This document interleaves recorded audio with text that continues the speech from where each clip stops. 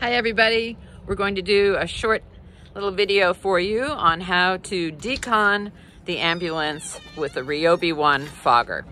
We're keeping it in the side compartment of our ambulances, and before you fog the inside of the ambulance, make sure when you turn the Ryobi on that it's coming out in a fine mist. To do that, do it outside of the ambulance before you do it inside of the ambulance. We can see it misting there. So we're going to take it inside of the ambulance now. I'm going to keep a distance here and follow Justin in as he goes.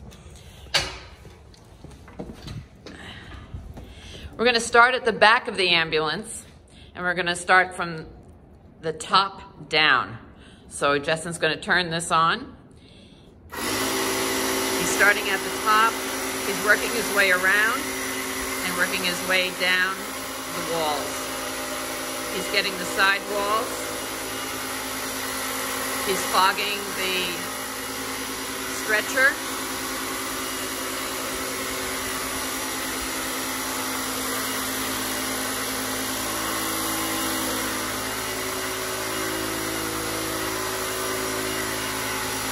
And you can also see that he is wearing the appropriate PPE. He's wearing the mask, goggles, and gloves.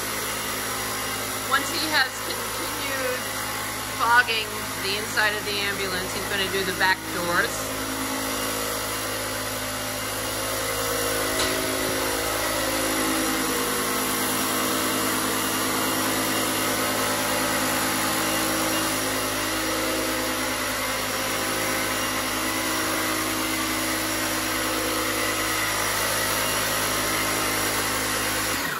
And that's it.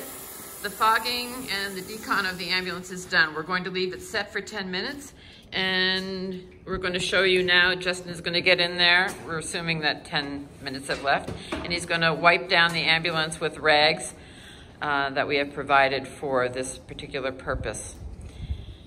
And he's going to wipe down everything and just clean it down. Anything that needs to be dried or anything that hasn't dried yet is going to be perfect. And that's the end of the fogging. The other thing that you can do is you can take the stretcher out and you can fog it outside of the ambulance if you have the time. But it does work to just leave it set in here for 10 minutes and fog it. Hope this helps you. And if you have any questions, don't hesitate to get in touch with us here at Marbletown.